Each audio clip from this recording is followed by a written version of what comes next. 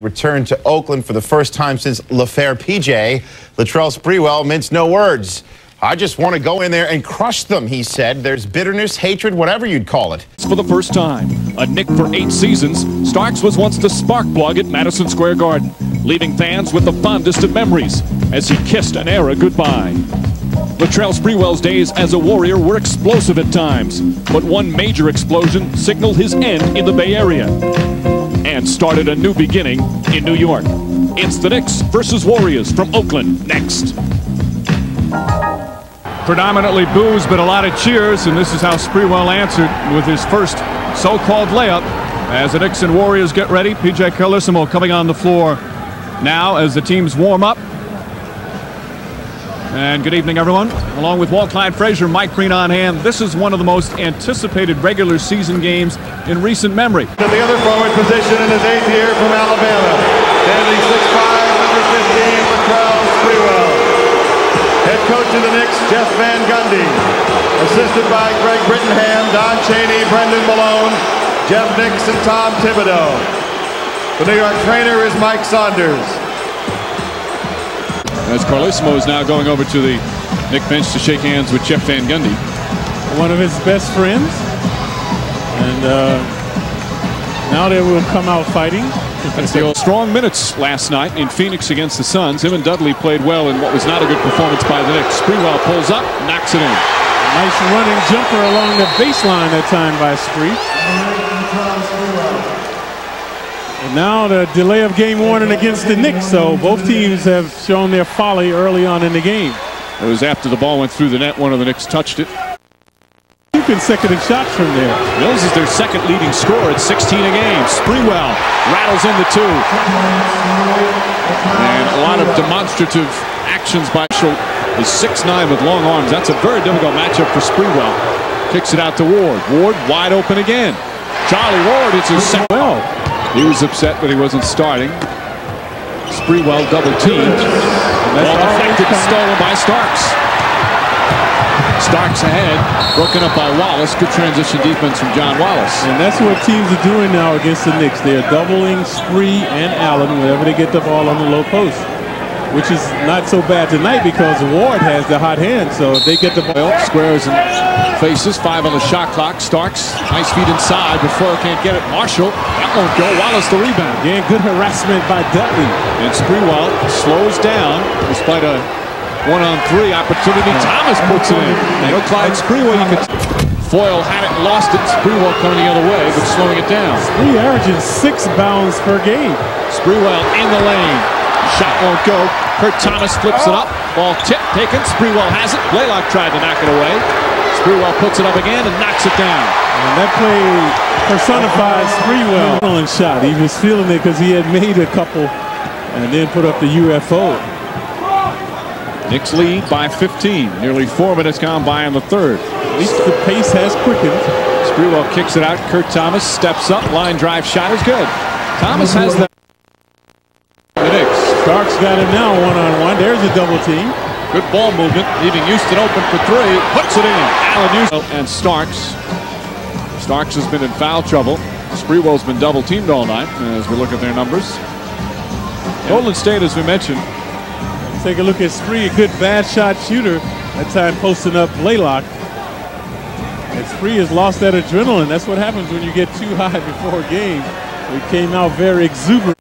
Bailing him out. Starks was looking for the foul. Sprewell blocked by Foyle, but a foul called. And PJ Carlesimo is irate, as is the entire Warrior bench. And he might have a good beef on that play. Sprewell trying to go in there against the 6'9" foul. Watch the play. I didn't see a foul here. Where's the foul? Yeah, right there. He hit him on the head. When he blocked the shot, he came down on Sprewell's head. And that's what Hugh Hollins was saying. He was motioning with his arm. Hollins has been on top of his game tonight. And now the crowd, the most vociferous as they've been all evening against Sprewell. And they are enjoying every mistake or miscue by Latrell Sprewell. It's been the case all night. They've been pretty consistent. Yeah, listen to them in the background.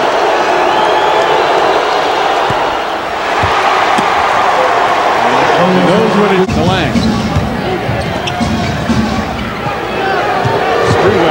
underneath and jams it in. Spree with the master blaster that time, and Matador deep. Coming right into your living room is Spree. Yeah.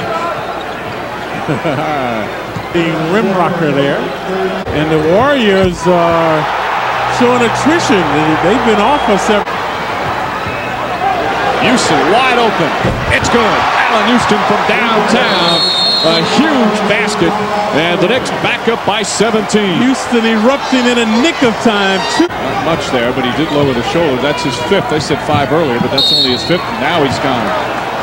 John Starks is fouled out. That's what happens when you get too excited playing against the team that traded you. So Starks early on had 2 quick fouls relegated to the bench.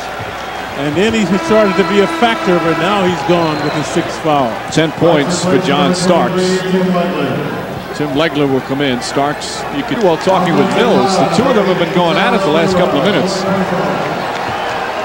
They're still going at it now. I don't know why Van Gundy even has these guys starters in the game anymore. This is when guys get injured. They start to lose their cool. He get his first team out of there. Here's the bump between Mills and Sprewell. Flagrant elbow by Spree. And they continue to talk, and a technical foul has been called on a couple of players. Why doesn't Van Gundy get these guys out of the game? I think it's Mills and Sprewell. Now this is just pure speculation. Rick Brunson taking Sprewell away. Sprewell will be better off just walking off. Crowd is taunting him as he goes to the bench right now. Patrick Ewing doing a good job coming out. Tommy Nunez, the veteran official, trying to give him some words of advice as well. Words that Sprewell should take. So double technical fouls on Mills and Sprewell. Again, Clyde, just a thought on why he's in the game so long. He's been hearing it from behind the bench quite a bit. Maybe Van Gundy wanted to keep him on the floor away from him. Realizes that it's something that's going to stay with both of them for the rest of their careers. Yeah, I think the focus in New York will be on John Starks. The return of John Starks. Brunson hits some free throws. Jones to Legler, final seconds. Farmer, that's a 3-pointer, and it's good. Too little too late for the Golden State Warriors, as Allen Houston will dribble it out. There's the buzzer, and the Knicks with a much-needed win. The focus tonight was on Latrell Sprewell, but as far as the team is concerned, Sprewell with words for Mills as he walks off. They just got a win that they had to have. Sprewell played well on the court, as did his teammates, as they defeat the Golden State Warriors and snap their losing streak at 2 and go to 2-2 on this West Coast trip. Former Big East pals, P.J. Carlesimo and Patrick Ewing. Tonight it was a suffocating Knick defense that propelled them to the victory. So the Knicks get the win at the arena in Oakland. Final score 86-79. Plenty more to come from the Bay Area when we return.